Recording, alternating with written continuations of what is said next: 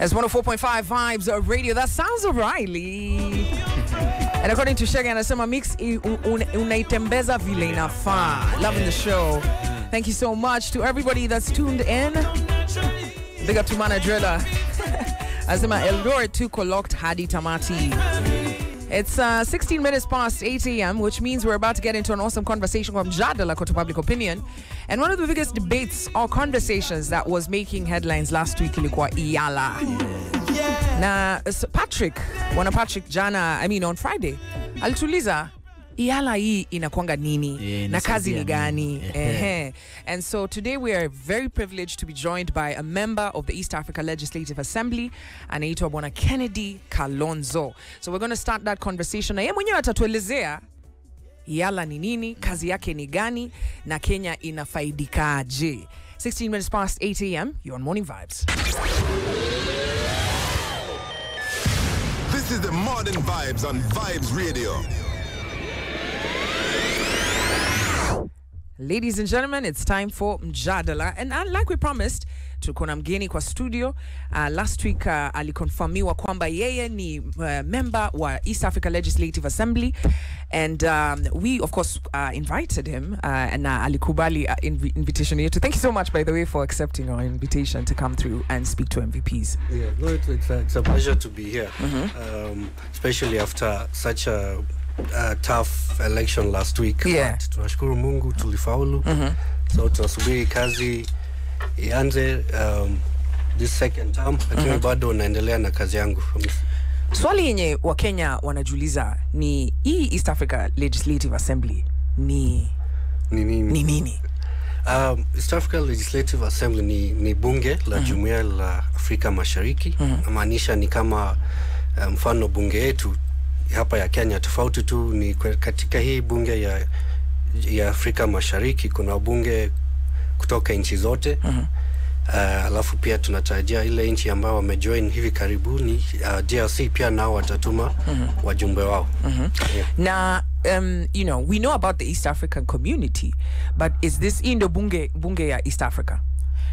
Kazi haswa, what's the mandate? Plan ya East Africa Legislative Assembly exactly ni gani? Well, ni kama kama bunge yetu, lakini for example tunakuanga na kazi ya oversight. Yani Kenya kilipa taxes ama nchi yote inalipa contribution yao kwenye jumuiya. Ni muhimu bunge ijue hizi pesa zimetumika vizuri, ni sawa na sheria zetu. So hiyo ni kazi moja. Of course pia tunaunga sheria. Hiyo ni kazi nyingine ya pili, na hata kama kuna petitions ikiletwa kwetu tuna handle pia.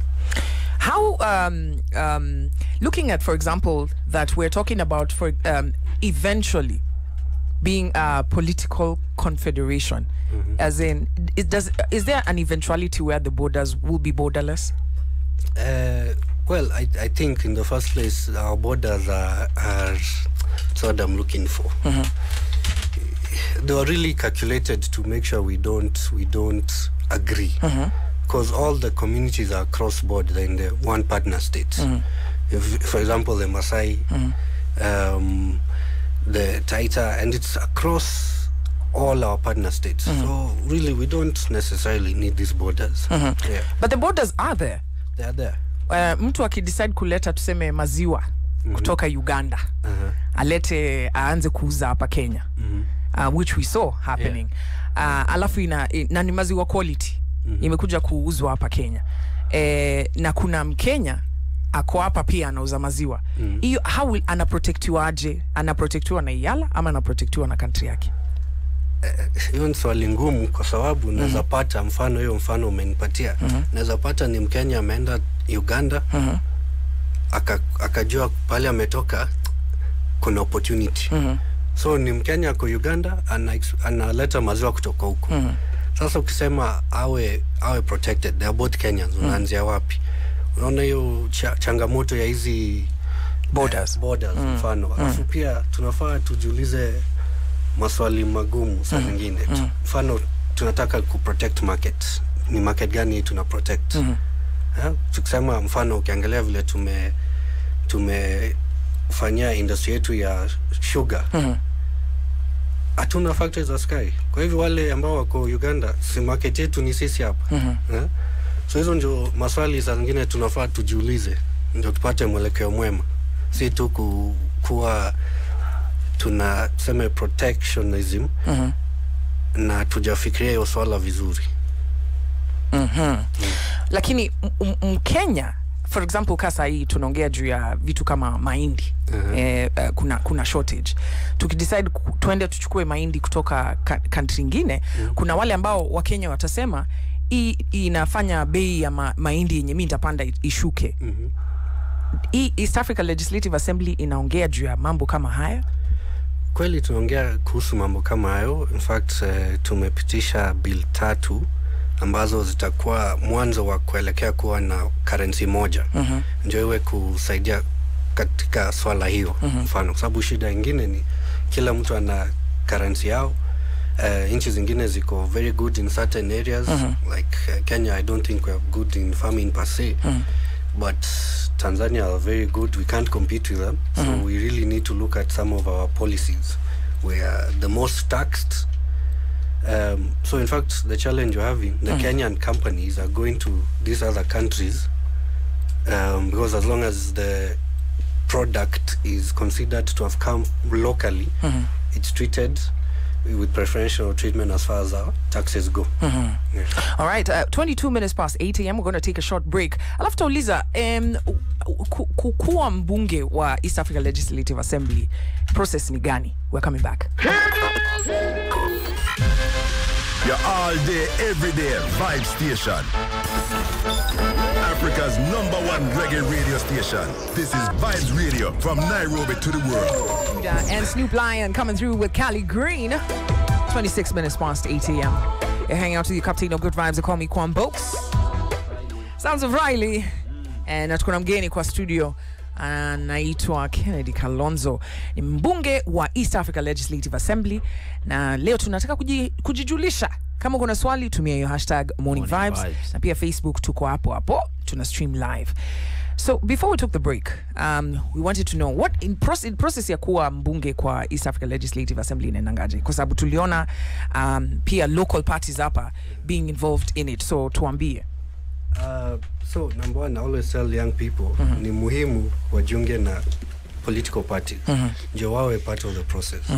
Political parties ni kama any corporate. Wakianza kutafuta someone to fill particular roles, wanaanza internally. So it's important to be involved. Process inakuanga I'd say simple and complicated.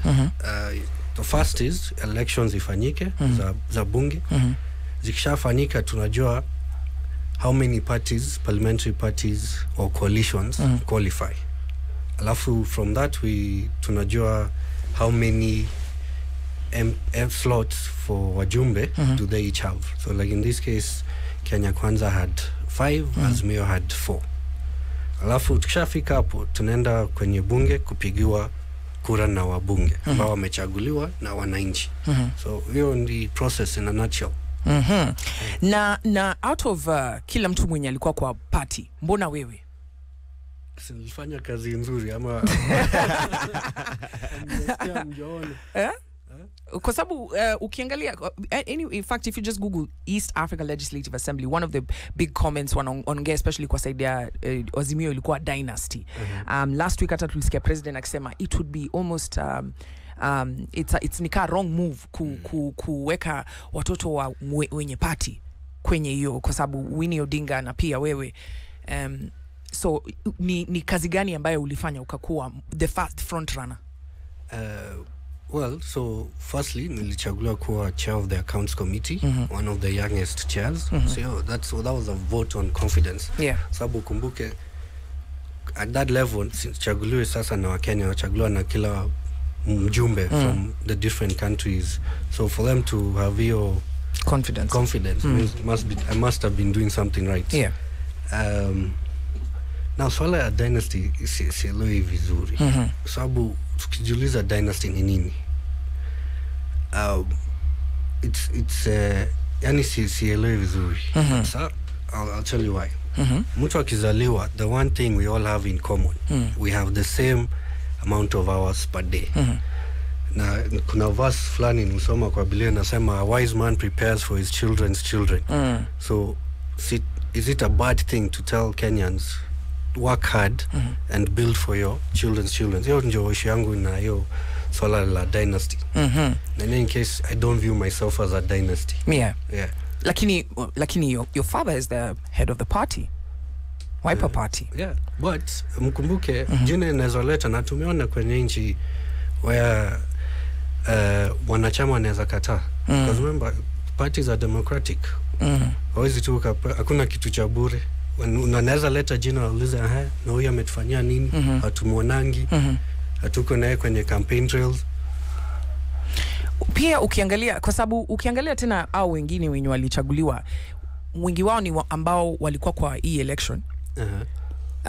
Kwa mambo mawili matatu hapa labda hawakuweza kupenya, lakini waliweza kupenya kwa East Africa Legislative Assembly kwa sababu ya kupigiwa kura. So unaweza angalia useme labda inaweza kuwa maybe gifts ama ile kwa sababu kwa mtu kama Shabal alikuwa na run in Mombasa.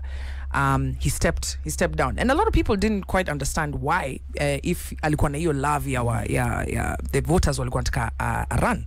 But he said, and he sat here and he said, you know, sometimes you just have to take a step back. Lakini ukimwona kwa East Africa Legislative Assembly kwa mtu ambayo labda hawezi unaangalia unasema okay, maybe this was why he stepped down. Yeah. Well, I can't speak for him. I don't know. Hizo ni details unaniambia. For the first time. Yeah. Mungemuliza, but speaking about him, I think as an individual, capacity wise, I think he'll do well. He'll do well there. Okay. Yeah. Now let's go back to the East Africa Legislative Assembly. Kwa Mkenya, kwa nini ajali juu ya EALA? Kwa sababu tunasikia kwamba when it comes to East African community, apparently Kenya hatuichukuli ni kama ni kitu serious. I think round hii tumeanza and I'm happy because of the election yote na hii vita yote na shinangwa nikipigwa, at least watu wamekuja kujua there's something called EALA. I think this time tumechukulia seriously. If you look at the people they have sent, they are all experienced in different things. Yeah, so I think now we're taking it seriously. Yeah. Maybe it's just the right time. Yeah. Why should the average young person care or pay attention? Because yes, the people who've been chosen, a lot of youthful people. Some a very good friend of ours, Apa Naitwa Maina, who is also is actually a friend of Morning Vibes. Awesome. Mbona tujali? Why should we pay attention? Number one, we need more young people in that assembly, and I'll tell you why. When I went there, the young people are outnumbered. So now when it comes to creating new institutions, we'd always fight with the older MPs. We're like, we want 5 years experience. I say, no, to attack 15. But because they're the majority, you're in a pita too. So without young people in that bunge, we will be losing out on such opportunities. Yeah. Program yenu inakangaje? Kwa sababu hapa bunge tunajua labda kuna kitu inadiskasiwa juu ya GMO for example, inapelekwa huko wana debate tunajua. Ya EALA, kwa sababu sasa msha weko huko ndani. What's the first agenda? Ni kama bunge yote, so first agenda ndio hiyo bunge ianze ni kuchagua speaker. So hiyo ndio jambo la kwanza tutafanya around December 18th. Mi bado naendelea na kazi yangu na report pia nitakuwa niki submit in December. Ya mwisho as you know, chair of the accounts committee. Yeah. Yeah, so hizo ndio the agenda ziko as of now. Yeah. Achievements za EALA ni gani? Kwa sababu tangu ianze tunaweza sema EALA imefanya nini? Hiyo ni list ndefu, sijui nianze wapi. Tuambie. Achievements. Tumeweza kufanya oversight, tumeweza kuwa na good audited reports, tulikuwa na changamoto hapo mbeleni. Tumepitisha bills kadhaa. Actually last plenary tulipitisha the third of 3 ambazo will be the beginning point to have one common currency. Yeah. So there are those institutions that needed to be formed to allow for that. Yeah. One common currency. Yes. How plausible is that? It's very plausible, as we are realizing now we're doing a lot of inter-Africa trade. So for ease of business, why should I keep counting? I have Kenya shillings, ni convert to Tanzanian shillings, ni convert to Ugandan shillings, to Rwandan francs. Tukiwa na currency moja just makes business easy. Yeah. Na ukiangalia Kenya, kwa sababu unajua sisi tukiangalia opportunities za East Africa, tunaona it's a big population of young people, and they're looking for opportunities. I can tell you that every young person is looking at opportunities, and we hear people saying stuff like, don't just look within the borders. How does East Africa Legislative Assembly help, for example, a Kenyan who wants to move from, like, say, move their business or move their products from one place to the other, if they're an MSME, for example? Well, so we try and pass laws and look at non-tariff barriers. Those are some of the issues that affect our business people. So I think it's important in that regard. And even when we have, when there are issues of business, we can always be petitioned, and then we look at that. Because really they see it's one big market. Why should you compete for maybe 54 million, where maybe in that 54 million, whatever product you have, maybe only 10% can achieve that. So that's about 5 million, as opposed to if you had 10% of 100 million. Yeah. All right. We're talking about the East Africa Legislative Assembly. Kama kuna swali, kumbuka hashtag ni hiyo morning vibes. Before last week ulikuwa unajua juu ya East Africa Legislative Assembly? Wapi, mimi hata sikuwa najua kitu yote. Ndio nasikia vitu zingine hapa hadi najiuliza 24 minutes to 9 a.m. Naz and Damon Marley coming through with Patience. Babylon must have forget blast away. Marley, Patience is playing right here on Morning Vibes. 18 minutes to 9 a.m. Pahali huko tu yani tunasema hi. Hello. How are you doing? I hope Monday imeanza with some energy and some good vibes when you see the sun is out, maze. Wacha nikuambie Saturday kulinyesha. Wacha nikuambie niliona River Kenyatta Avenue. Nilikuwa natoka hapo Kilimani nimeshuka hivi Valley Road. Paka naambia dere wacha kuweka gia bana. Zima hiyo gari tuende na hivi hivi tu. Swiu. Wadai ulikuwa utakuwa Moses. It was so crazy, man. Kwanza Kilimani, I'm just telling you, your days are numbered. With the amount of apartments that are showing up, your drainage I was. Na mvua season ndio inachachisha. My friend, you're going to swim home, I'm telling you. Just be prepared. That's just what it is. Boat Sheila. Mi kuna juzi mtu ameniambia ati Governor Sakaja anafaa ku but like afikirie juu ya Nairobi Festival, anafaa kufikiria juu ya Nairobi sewage. Hiyo story plan iwe, because the drainage in Nairobi is wanting at the moment. Kwanza hapo Kilimani miss Jui. I don't know about other parts, but what I saw on Saturday. In fact, if you want to know, look at Sunday morning. The road was actually destroyed by the water. Angalia hapo right hizo sides za kuteremka kuanzia Kenya pali Valley Road inaishia, head all the way to the roundabout hapo Huru Highway. Look at the road being destroyed by water. Mawe zilikuwa zinasukumwa yani ni kama sijui nini. Luckily for me, I parted the waters and got home. Tonight mbunge wa East Africa Legislative Assembly anaitwa Kennedy Kalonzo. So when do you officially start your duty? Well, so for me, because my term hasn't ended, so I'm still on duty. But maybe for the new term to be December 18th, thereabouts, just before Christmas. Now, when you meet with other East Africa Legislative Assembly members, when you go there, do you represent Kenya or you're an East African? There's a reason I'm asking. Yeah, I'm just wondering how much trouble I'll get into for answering that. No, which is important. I'm Kenya's representative to the East African community. And is the mandate to be more unified as East Africa, or is the mandate everybody coming to defend their country and support their country's vision?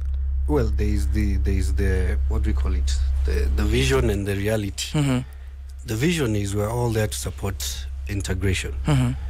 of course, sometimes there are challenges where a country may not agree with a particular issue. For example? Like when we had issues with Tanzania, for example. So we asked our ministry, why don't we talk about, can we make noise and talk about this issue? They told us, no, please keep quiet, because if you do that, we get all our vegetables from Arusha. There will be no vegetables in Nairobi. So there are issues like those where you're advised by your country to do, or look after their interests. What is more important for East Africa, political confederation or economic becoming, freedom of movement of goods? In my opinion, I would say the economy, because I think we still have a lot of issues to solve before we get to the confederation or federation. But once, actually our treaty says this time around we want to be people-centered but market-driven. So the heads of state will listen more to the math and the economics and the market side of things a lot quicker than issues of federation. Tukimalizia, kama kuna mtu yote bado akona tashwish juu ya nomination yako and election yako, unamwambiaje? Hata yeye ajaribu, atajua vile zile mambo tunapitia. It's nothing easy. Yeah. Okay. Tukimalizia, you're a youthful member of parliament. What do you do to stay focused? Wow, I think just my mantra is to try and change as many lives as I can wherever I go. So I think that helps me keep focus. And I read a lot of books. I study. So before I applied for this job, I really took time and studied quite a number of great leaders. Yeah. So that reading always keeps me focused. Yeah. Kuna kitu ambayo ulisema, sijui kama ulisikia, alisema Wakenya hatukwangi good at farming. Sasa tuko katika we're in the midst of just about our CS has just told us that we have drought, and so there's so many things that could kill us. We're just about to add GMO to the mix. What can Kenyans do to improve our agriculture? I think from what I've seen, it's really policy. So for example, when I was in Uganda, I saw how the sugar farmers are treated. If you're a sugar farmer today, you go to the factory, say I want to plant sugar cane, they'll give you the seeds. You have at that point not spent any money, right? You only, maybe it's the land, for example. So you go to the factory, they'll give you the seeds, they'll help you germinate them, get the quality control right, and give you a contract to buy them even before they have started growing, right? So you as a farmer are well looked after. And then once they harvest, they deduct their cost for whatever it is and pay you. But you're farming already with a contract at hand. I think that was an amazing policy for me. I feel like we don't have that. That's what you need, contract farming. Yeah. All right. Thank you so much for coming through. And I'm going to play you one nice reggae song. You'll tell me which one it is. Who do you want to listen to? That's a hard question. I'm a huge fan of Protege and Twan, Shot by Love. Wow. Nice. Wow. Uni mse mwenye anasikiza reggae manze. All right, remember you on Morning Vibes. Leo Sons of Riley amesema Redeem Wars ni ile juu ya mapenzi. Love stories radio. Tuna come through. Here is Protege featuring Toy, Shot by Love. Rebels and reggae heads, start your day the MVP way, where you are the MVP. No negative vibes.